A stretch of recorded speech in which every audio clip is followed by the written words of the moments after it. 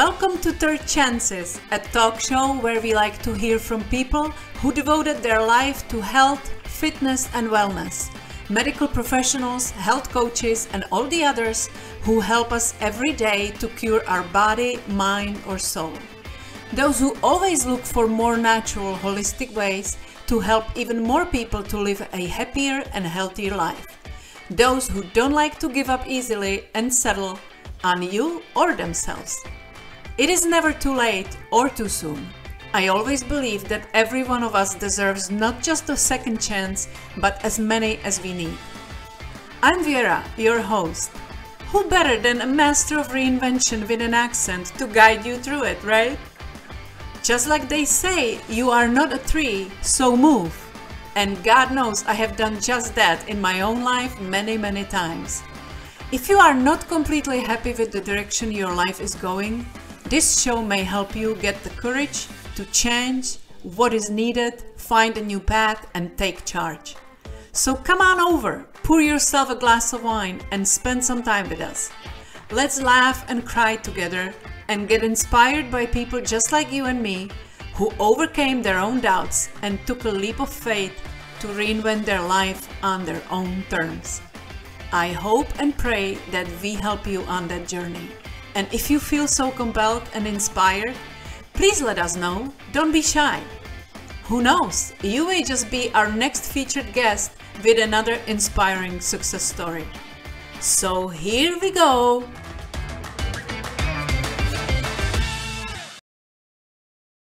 Well, hello, and welcome to another episode of podcast where I have a special guest, Rahz, and you are in for some treat because Rahz is quite captivating personality, and if you can watch this on YouTube, please do. Rahz, the Motivator Slaughter, is a motivational speaker who has invested 22 years in helping parents and teens improve their mindset and take charge of their life. Born with a physical disability and raised by a single mother who suffered from alcohol and drug addiction, Rahz has been labeled countless times and told that he had limitations and that there would be things he couldn't do, be, or achieve. Despite these messages, Rahz was born with a growth mindset and set out to create a life of his own and not what others expect of him. As a color code interpersonal skills trainer and NLP practitioner, Rahz has tools to help parents and teenagers overcome limiting beliefs and reach their full potential. Rahz has owned and operated 5 private training studios for 2 decades. Today, Rahz is 3 times author and in-demand online parenting and teen life coach. He's also a cyclist, personal trainer, and devoted husband. And his favorite food is chicken parmesan. Look at that. Rahz. We met at a networking event. It was one of my first that I met people in person after the COVID thing. And I was, first of all, smitten by your huge smile. You were such a captivating personality. Welcome to my podcast and thank you for making time for us. Yeah, thank you so much. I'm excited to be here. I'm excited to share my story with your audience and just kind of collaborate. And that's what it's all about, having the opportunity to share a little bit of inspiration and motivation for those who may be listening or watching on YouTube and learn from you as well. Absolutely. What really smitten me when I first saw you and realized the amount of the physical disability you have. Because I never met you in person. We saw each other on Zoom and up here you are all built up. You are all fitness and health. But then I saw you have challenge walking and I'm like, damn, he is not selling himself like that. He is selling himself, screw that. I'm not giving up. I'm not gonna be victim here, which is huge plus for you. I bet from all of your life. Do you think that this came from your grandma who was raising you? Absolutely. I think that it came from my grandmother at the root. She was someone she was born in Montgomery, Alabama during a period where if you were an African American, you were treated less than as a human being. and she had to overcome a lot of her own challenges. She only had a second grade education. Hmm. And so she couldn't read or write. So she really had a lot of pride in herself and listening and focusing on being a good person and her character because she knew her own limitations. I Yeah. first started to learn, our limitations don't have to dictate our future through her. She always was willing to welcome people into her home. She was very friendly. She was very open. And those characteristics transmuted into my personality Yeah. through watching and modeling her. Yeah. And that's best. That's definitely the strength and humility and pride I feel from you when you don't need to be talking about yourself, but you show by action, you show by determination. I was following you on Facebook. Rahz is setting goals that are crazy for healthy people, and he's overcoming them. Of course, he's achieving them and doing more. Right now, you in the middle of your challenge with bicycle, right? Yeah, I mean, I found in 2018 I moved to Florida, and I was gifted a bike inside of my garage. There was nothing else in the house but a bike. Oh, And I looked at this bike and I'm like, wow, I haven't ridden a bike in a really long time. I'm gonna go for a bike ride. I started riding. First time I went out for a ride, I went for like 3 miles. And I was like, wow, I rode my bike for 3 miles. Well, fast forward to about April 15th, I completed 70 miles on a road bike, and it was great. And it's just something that I love to do.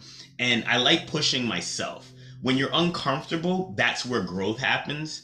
And I like to share that with parents, students, or anyone that I have the ability to coach, is that your limitations really are your own, and they're the 6 inches between your ears. And now I'm set off for doing what would be equivalent to a marathon on a bike, which is the Century. And I'll be riding in Tampa in October.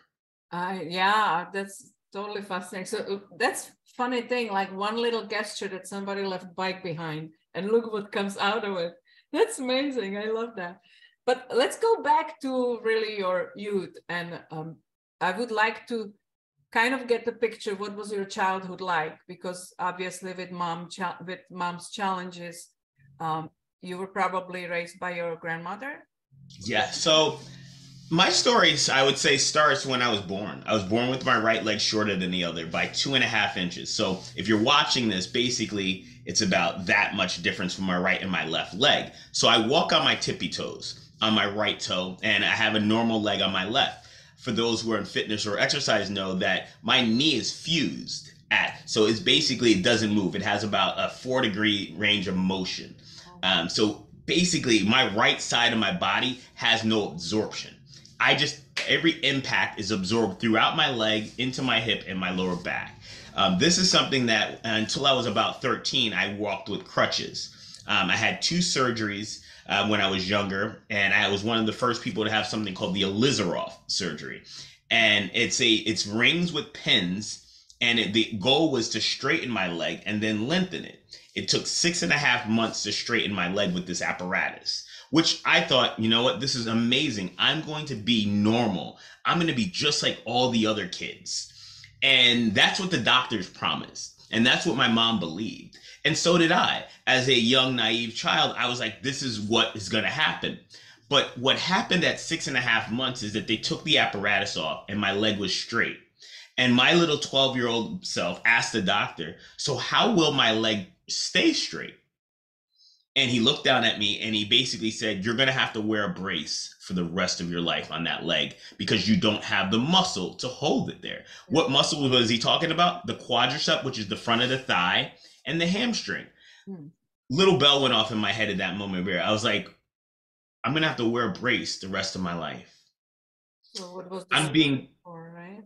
I'm being picked on now. I'm being bullied now. I'm being like laughed at and made fun of now. Can you imagine what my life was going to be like having this long brace my entire life? And that was a defining moment in my life. They let me go home for 2 weeks, and I went to my grandmother's house at this time. She lived on Long Island, New York, and we lived upstate New York in Utica, New York. And I went there and for these 2 weeks, and this is where the story gets really a little bit crazy because my grandma has a strong faith in God. And she said, you know what? You were born this way. God must have wanted you to be this way. And at that moment, I said, I'm never going to have another surgery on my leg again. I was 12 years old there.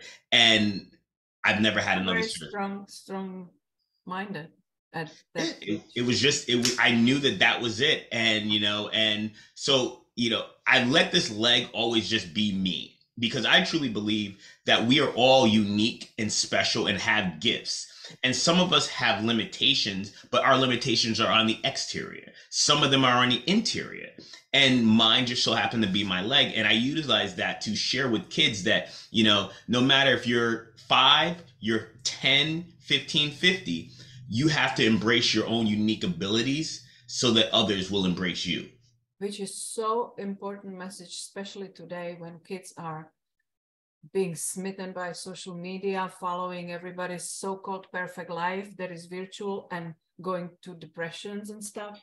I found your work fascinating because I don't know anybody else who specialized to kids and teenagers, and I know how important it is. But let's go back to I'm trying to relate. You are, handicapped, you have bullies at school, you feel terrible about that. And how did you find the strength then to kind of stand up to it, or stand up for yourself, or not let it get to your head, as many others would crawl in the corner and just, like, I'm giving up, I don't go to school or whatever.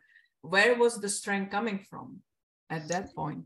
I would love to be I learned it a lot. We have innate abilities, and having a growth mindset. Now, as a coach and a professional, I recognize what it was.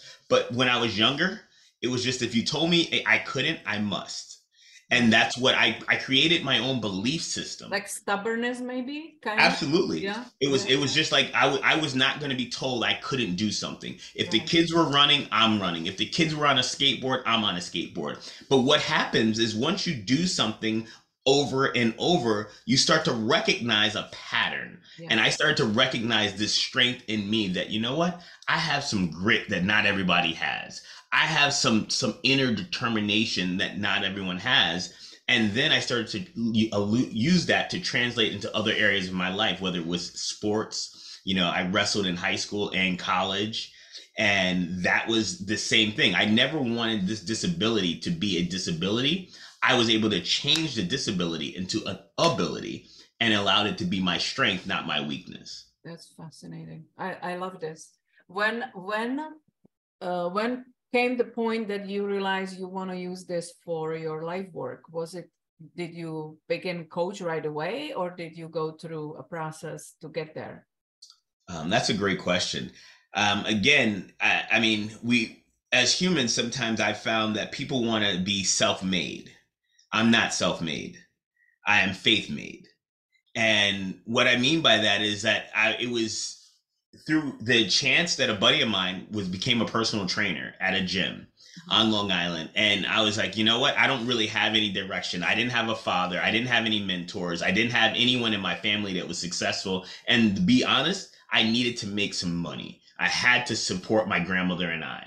So I knew how to exercise. I've been exercising for fitness for a long time. And I said, hey, if he can do it, I can do it. And I got my first certification as a personal trainer. And I fell in love with the ability to utilize my body to inspire and motivate others to overcome their own limitations and challenges. Mm-hmm. And it was an instant, like I'm a fun person, I believe. I like to talk to people. I like to engage. I like to socialize. So being a personal trainer was a natural transition for me out of college. And I did that for so long, and I just kind of started to take on that same grit, and I read books and I hired coaches and I learned. Before you know it, I was one of the best in the world at what I was doing. And I had wound up helping thousands of people transform. And I found a unique niche within the personal training world that I was really good with. I worked with women who were between 40 and 60, entering perimenopause and postmenopause. And they were struggling with the mental side of losing weight and battling their hormones. And when you specialize in something, you become very selected, but also you become exclusive. And that's how I built my gyms. That's wonderful. But then somehow you transformed into concentrating on kids and teenagers. How that happened? That transition happened like a lot of us, how we met, because we had to go and do something different. And March 14th, 2020, that date is etched in my heart and in my head like 9/11. You know, that was a day where everything changed for me. And I thought I had a nice cushy business and life was good. And I'd finally hit that place where I can breathe. I moved my family from New York to Florida and we were living that sunshine life. And COVID happened and my gym shut down instantly. We all were in lockdown. And I'm like, wow, what am I going to do to make a living? You know, I created this standard of life that was dependent on my businesses and people coming to my locations. Yeah. That's the key. It wasn't a virtual world yet where we could do a lot of things online. And at that moment, I said, you know what? I think this is God winking at me, telling me that this chapter of my life is over and I have something else greater to do. And I pivoted and I shut down the gyms and I've never looked back. And we created, my wife and I sat down and I said, hun, I don't know what I want to do, but it's not in the personal training. It's not in fitness.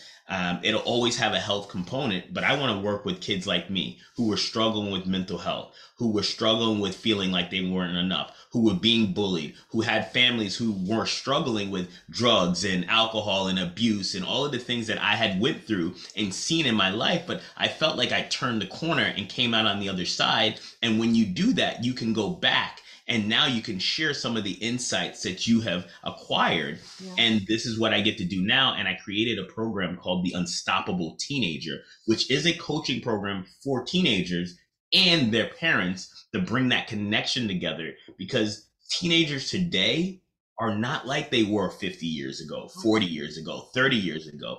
They're further along in their developmental process because they see so much, but emotionally they can't handle that. And parents can't handle it. So what I do is I try to bring them together and educate them both on being self-aware, but most importantly, teaching them the 3 C's, which is clarity, who am I, communication, what am I saying to myself, and how can I be confident in my own skin? Because it takes loving yourself in order to step out into this world and truly shine. That's the ultimate reinvention that my podcast is all about. What you do when something happened and you cannot follow the path that you chose for yourself, no matter how successful you were, you know, external consequences can happen and you have to shift. And I think this was brilliant shift for you, because you can bring so much into the table because you can relate to all of it. You have heard it all, you have lived it all. You didn't just study some theoretical, you know, approaches. You lived through it and you found that strength in you. And now being professionally trained and having, you know, having the coaching training, you can bring so much to the table. I totally love it. I was really smitten by you the first time we spoke on Zoom, just by the conversations we were having. And I'm like, what a brilliant niche that is needed, that not everybody does. You know, like life coaching is such a broad subject and you Right. can be whatever you want. But when you have a strong personal story that you bring to the table, it makes such a bigger impact for, you know, that teenager that sits back and feeling like worthless and doesn't have anybody in life to help them. You didn't have mentors or coaches or anything like that, but maybe you have that strong-headed grandmother that installed the right values in you, you know, that you just found that strength somehow in you. Okay, sorry about this. We had some technical difficulties and we have to interrupt the Zoom, which has never happened to me, but every time is something first, right? So we are back in business, and I was going to ask Rahz, I'm really intrigued with his business, and I would like to hear from you. If somebody is listening who may have a troubled teenager and doesn't know what to do, and they don't want to go for therapy and all the regular routes and medications, which I hardly discourage people to do, you may be a wonderful solution for working with their kid to regain that confidence and regain that purpose of life, because that's, I think, where they are struggling the most.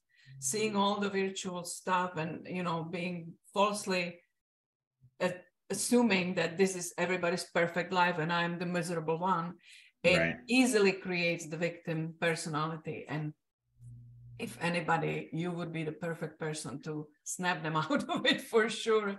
But I know that's not how it works. I would like to know, if somebody's considering hiring you, what does it involve? How does it look like? What does it look like for the parents and for the kid to be involved with you? Tell us a little bit about it.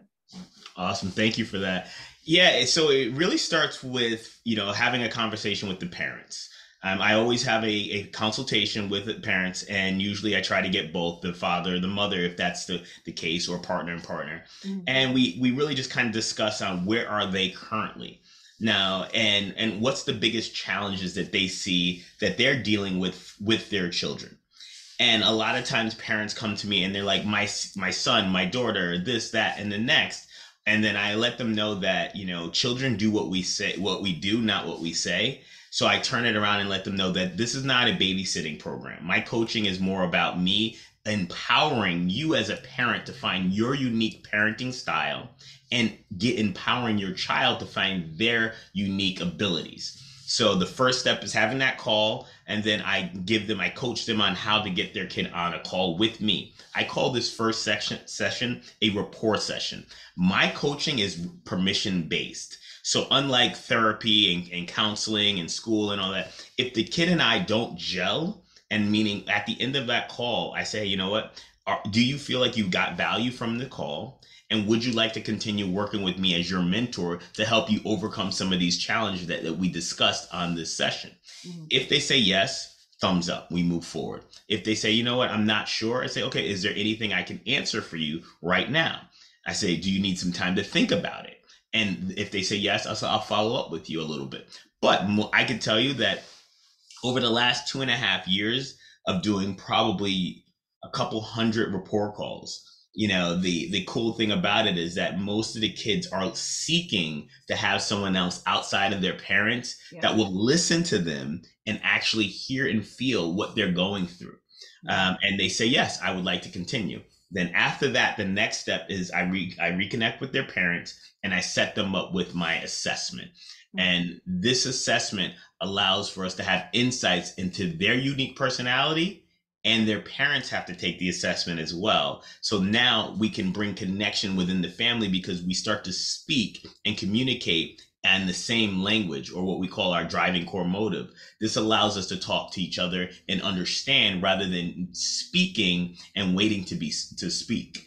Mm-hmm. And that's the process. My program is a 90-day transformation phase 1. It's 4 different phases, but phase 1 is 90 days. And that's where I work with the parent and the teen to really overcome any of those immediate limitations and challenges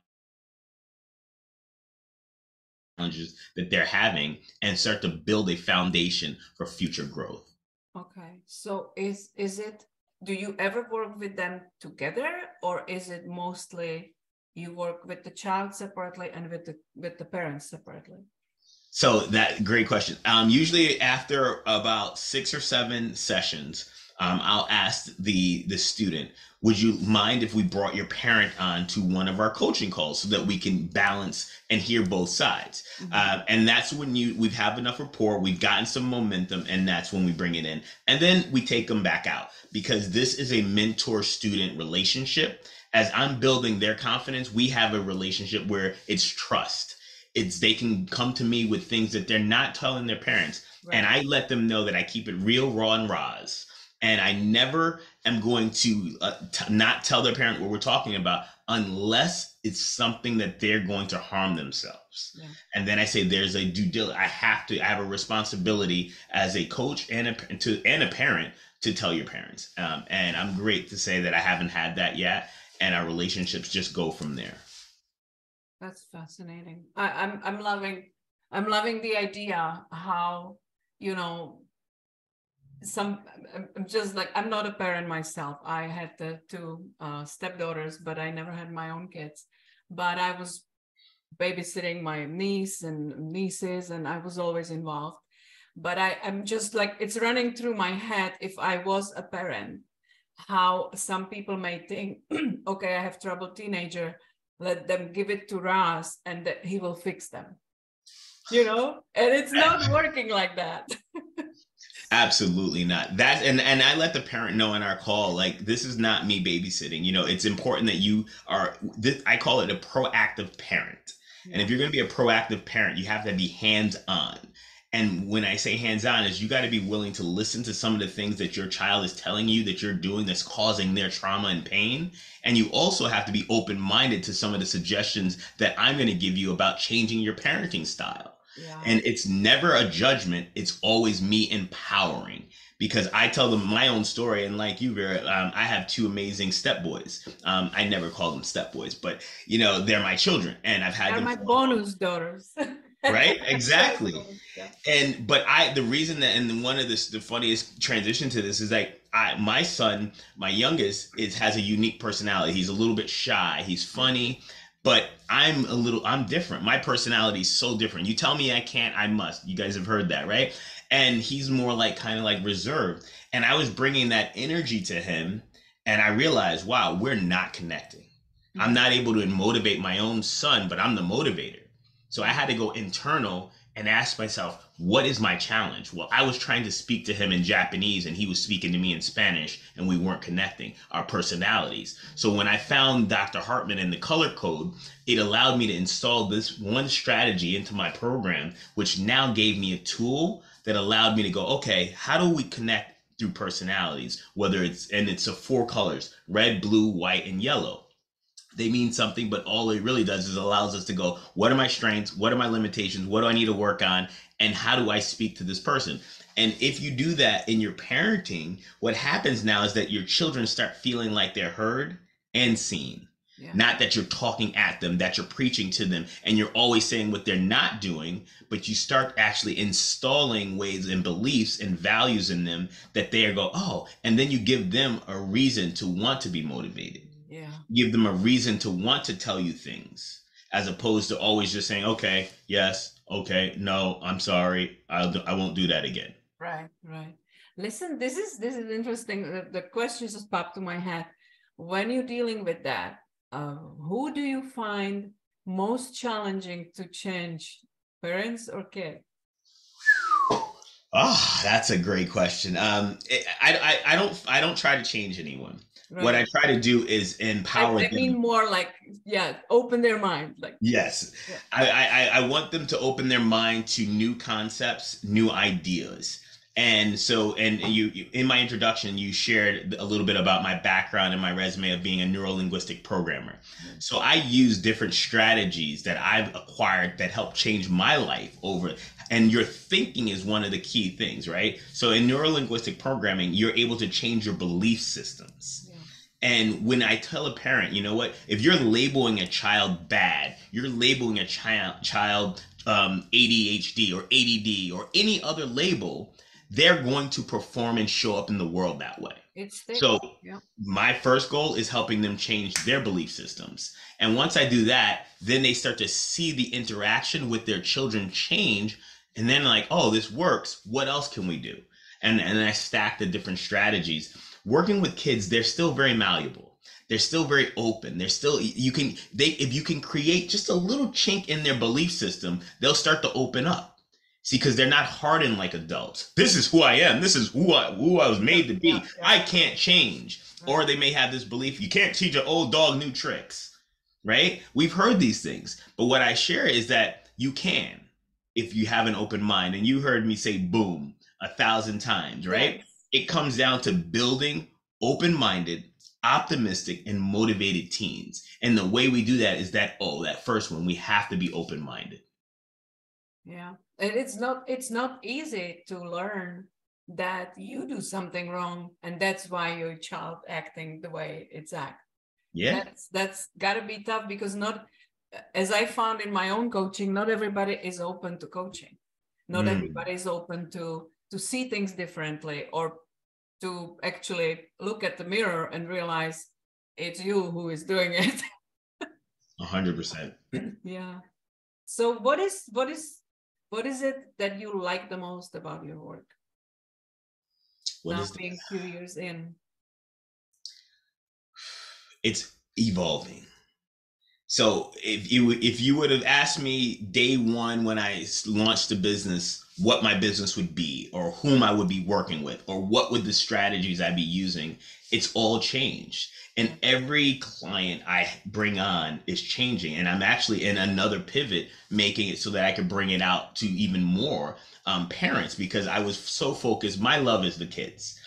So it's like I almost, like how, like, if you like to grill, the vegetables are kind of like that little side thing that you just kind of boil up and no seasoning. Well, that's what I was doing with my parent coaching. I really wasn't diving in and giving them the tools and resources they needed to level their parenting style up. So now I'm going back to the drawing board and really focusing on that, because I'm bringing these kids and they're empowered and they have open minds and their growth minds and they're shifting, and they're coming back to me and they're saying, Roz, my mom still calls me this. My mom's still treating me this way. It's so important part of this. You can't fix one part and leave the other part untouched. Yeah. But you would never found out if you didn't start somewhere and learn your way through, okay, this is not going to work if we only concentrate on one part of the occasion. It's like coaching one partner in a relationship and the other partner doesn't change anything. Yeah. Absolutely. Yeah. That's wonderful. So what's now in front of you? And also I wanted to ask you, do you inject your fitness background into your coaching with the kids? Absolutely. All day, every day, and twice on Sunday. Fitness is everything. So the first thing that we can do is that if you want to change your state, what do you have control over? You have control over your body. And it doesn't mean about losing weight. It's, it doesn't have to deal with wanting to have a 6-pack abs. It's just moving physically is empowering and changes your emotional state. So if you're dealing with anxiety or depression, or you're not feeling your best, we need to get your body moving. So absolutely, I use, all of my programs come with some type of physical activity, whether it's teaching them to do a push-up challenge or going for a 15-minute walk or mindfulness. I do a lot of breath work with them. I do a lot of meditation, because Vera, in coaching, we're in this world right today that we're all so wired and tight, and we don't know how to just release.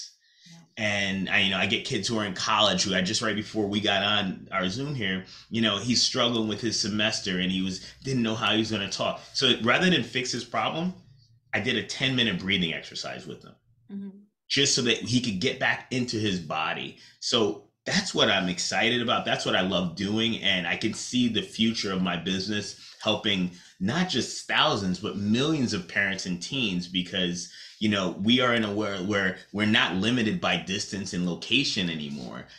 We have the power of the digital world to connect us.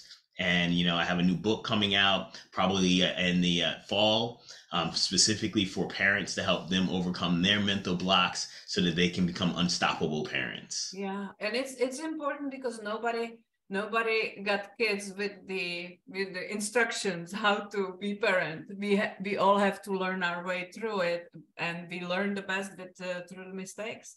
And if you can get somebody on your side like Rahz, who will lead you and guide you so you can avoid some painful mistakes that would cause unhappiness in your child, that's definitely a huge impact that you can have in your life. Also, Rahz is a motivational speaker, so you are wonderful on stage. If anybody is interested to bring some boom to their stage, and please reach out. I will post all the connection and all his contact information in the podcast notes, because if I had an event, I would want you to be on it. You are sunshine of energy, and I love to be around you because it's infectious. So, thank you so much. You are having book coming out. Is there anything else that you would like to talk about, to promote, that we can talk people about what's next for you? Well, I think the biggest thing what's next for me is just I'd love the opportunity just to have a conversation with anyone who has children, anywhere from 10 to 18 and up, that's maybe struggling or have some questions about how they can help their kid not just survive, but thrive. I give a free consultation on my website at rahzslaughter.com, or look me up on social media at Rahz Slaughter, and that's Rahz, last name Slaughter, just like the house. And you can find me anywhere there. That's the most important thing, is just me sharing this information, Vera, because great people like you giving me the platform to have the opportunity to share. Like you said, there's not a lot of life coaches for teens. We have life coaches, we have business coaches, we have all of the things in the world for adults, but teens, and when I say teens, it's tweens and teens, but more importantly, it's those who are going through a transitional period. The middle school time for especially young girls is very difficult, and they're really being asked to kind of adapt and mature, and no one's teaching them how to do it, and it can become a very tough period that is a formative, for their formative years. And that's what I'm able to help them understand themselves. They don't need to worry about what other people think of them. And that's what I love doing each and every day. So if anyone's struggling, please reach out. I'd love to have the opportunity to have a conversation with you and see where it goes from there. It's very empowering. Yeah. I wish I had somebody like that in my youth. Me as well. Me as well. Yeah. So if we're gonna part on one big advice that you may give to somebody who is struggling maybe with troubled teenager right now, what are the 3 things that they may do right now to improve that situation if they are not ready to reach out to you? What is something that basic that they can improve right now in their life to start moving things? Great question. So if you're watching or listening, here's something really simple that you can do just to kind of start to shift, become a catalyst for your own growth. And it's called the BAS method. It's a foundational principle that I teach not only parents and teens. Number 1, I want you to take a piece of paper out, and I want you to set a timer for 15 minutes. And I want you to write down all of your beliefs. All of your beliefs about yourself, about your life, about what is success, what are your challenges, what are your limitations, what do you don't believe in, what do you believe in, your politics, everything. And then I want you to review that list and look at that list and see how many you're going to put a little N through something that says if it's negative, or a P that's positive. And then do a little self-evaluation of your beliefs. Because if you want to look at your children, they're a reflection of you and what you're speaking every day. Then I want you to do the A. The A is for your attitude. What type of attitude are you leading? Are you a positive person? Are you an upbeat, open-minded, optimistic person? Or are you negative? When someone says to you, how's your day? I'm good. I'm hanging in there. It's okay. Just another day. Then you got to listen to the words you're using to describe your life, because that's what you're manifesting. And then the last S is self-talk. What are you saying to yourself? And when you get up in the morning, are you excited? Are you feeling good? I am amazing. I am great. I am ready to I am a change agent. Or are you saying, oh, can't believe it's not Friday yet. It's only Thursday. It's only Wednesday. Because your self-talk actually is going to tell you how to manifest your body. When you walk into the office, when you walk into the hospital, wherever you work, or whatever that is you do, if you can master your BAS, your beliefs, your attitude, and your self-talk, you're going to be able to transform yourself and your children's life. And you may never even need me, but if you do, reach out, because I'd love to be their coach. I would love to work with you just to be with you. For sure, because that energy seriously is infectious. And it's funny, I have now opportunity to work with someone who is super negative, and it's infectious too. It affects you if you let it. It's Absolutely. Unbelievable. And no matter how you try, it's somebody that I work with that she's constantly, and even if she tries to show up on positive note, it's always like give it half an hour and she's gonna be right back where it's so important. And it affects the way you show up, the way you show up for life, the way you show up for work, the way you show up for promotion. It's absolutely, it's fascinating. We all know it, but you put it in very simple words. Just look at these 3 things to check on yourself where you are, and then be a judge of what your kids learn from you. Or absolutely, they are the mirror. Absolutely. That was such a pleasure talking to you, Rahz. I really thoroughly enjoyed it, even though I don't have kids. I want some coaching myself. That was fascinating, and I thank you so much for your time. I know how busy you are, and it was, struggle with the scheduling, but I'm so grateful we made it happen, and I'm excited Absolutely. to put it out next Wednesday. It's gonna be out live, and I just can't wait. Thank you so much. Vera, thank you so much. It's a pleasure to finally get this done, and I look forward to future conversations with you and sharing and insights. So we have to do a one-on-one very soon, just to Yes, connect and yes. just chat and talk things out all through. And to your audience, thank you for your time and your attention. I appreciate it so much. Have a wonderful day, and as always, be open-minded, optimistic, and motivated. Boom. That's the Rahz Motivator slaughter for you. Boom.